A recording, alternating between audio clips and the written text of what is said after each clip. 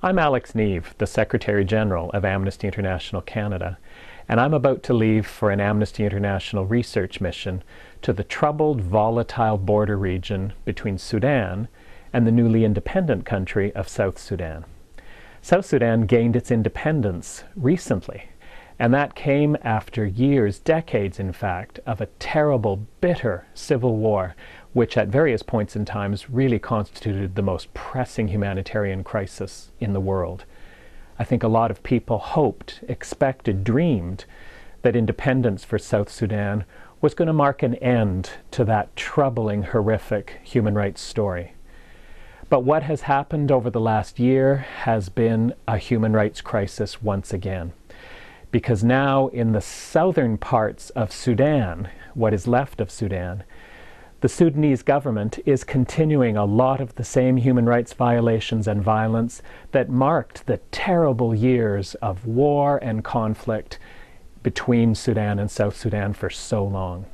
And Amnesty International will be there to document what has been happening in those southern reaches of Sudan, right along the border with the new country of South Sudan.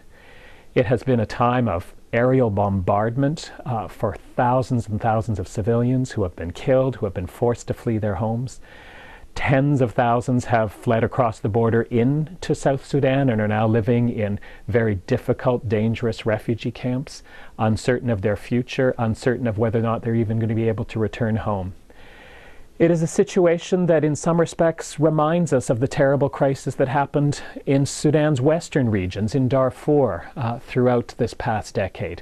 A lot of the same human rights concerns, militia groups, aerial bombardment, people being chased from their villages. We cannot allow this to happen again. And that is why it is so important for Amnesty International to be there, to document what is happening, to hear directly from individuals who have suffered such terrible loss, and to make sure we are able to put those concerns in front of the governments in the region, in front of the international community, in front of you.